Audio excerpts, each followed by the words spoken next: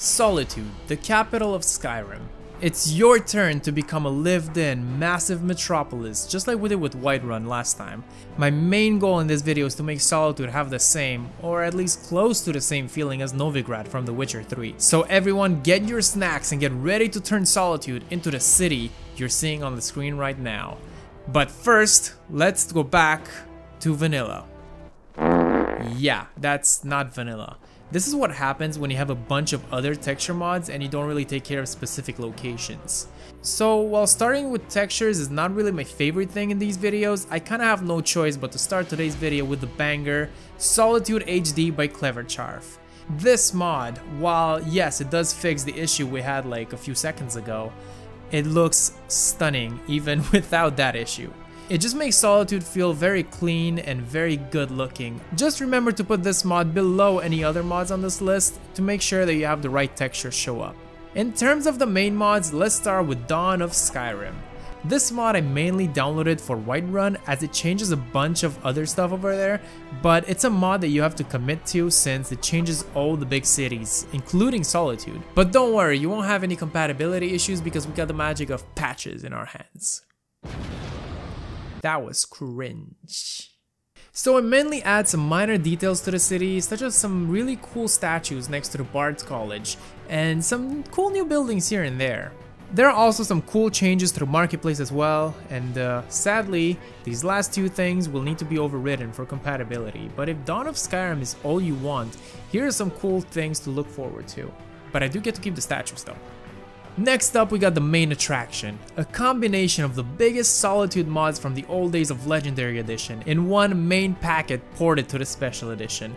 I'm talking about none other than Enhanced Solitude. This is the biggest mod of today's list and it adds a whole new district to the city, as well as new buildings into the existing one. Some of the new additions include a Thalmor headquarters, a treasury building, the whole new magical College of Whispers, a public bathhouse, and also a more grand entrance to the capital right outside the main gate. Now because this mod is huge and could conflict with other mods, you will need some patches to make sure that everything works. And don't worry, I won't do the cringy stuff again. You'll be able to find all of these in the description below, but I do have the terrain patch, the immersive laundry patch, more cherry trees cause I'm a freaking weeb, Dawn of Skyrim patch, EFPS patch cause I do have that mod, and a lower collision patch to remove some invisible walls around the city. It might be a little bit confusing at first, but if you're having any troubles, just let me know in the comments and I'll do my best to help you out. I don't know what I'm doing with my hands, by the way, just do it. If there was one single mod that I'd have to recommend for Solitude, it would 100% be this one.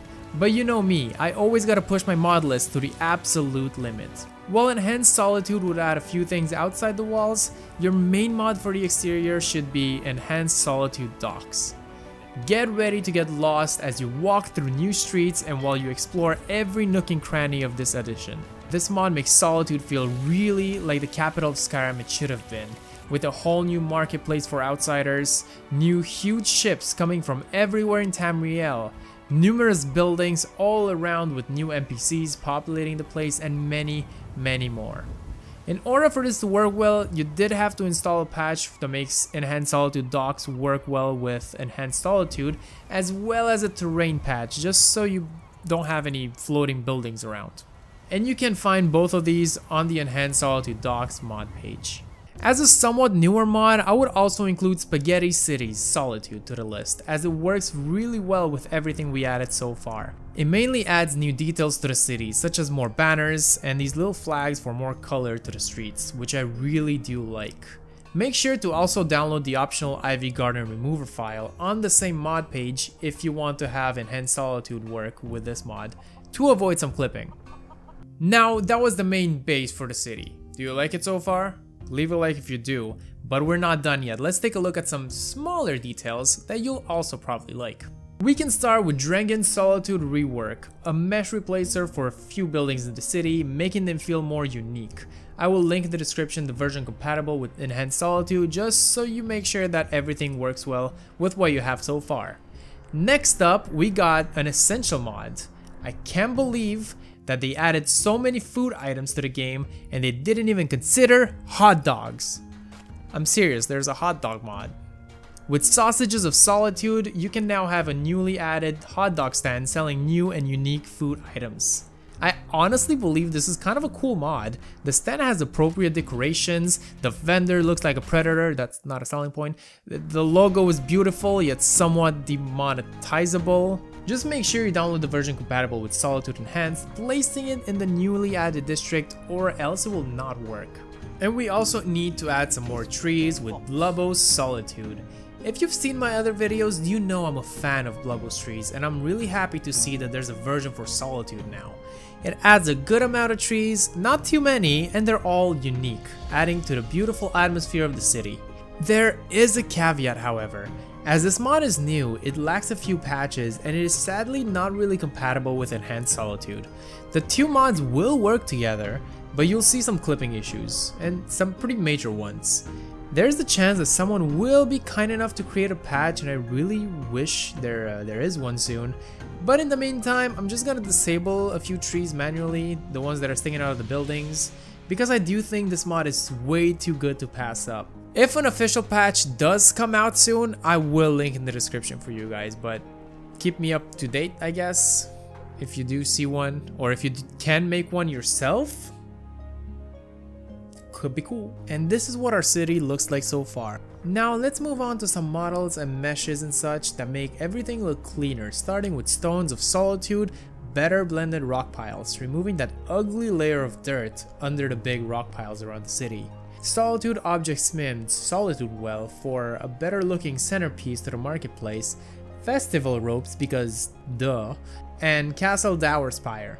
Some of these flags in the before and after shots will be missing some physics, and I don't know why, but don't worry, it won't break your game. This is something that only happens when I load the save. For some reason that happens to me all the time, and all I have to do is move, get into a building and get out, or load a different save. It just happens every time, it's normal. So everything now is complete. Let's go. Solitude finished. What? You're telling me there's more?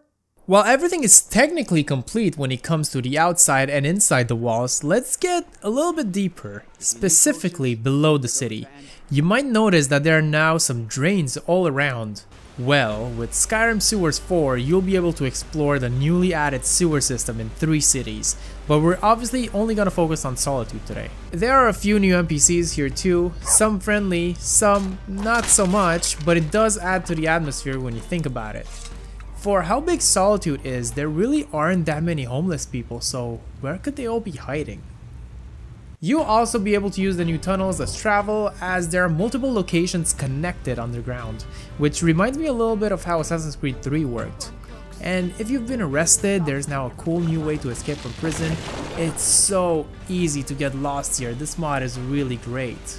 And as we're getting out of the sewers but still sticking to interior cells, let's take a look at some interior mods, specifically the JK series, because I think these mods are amazing.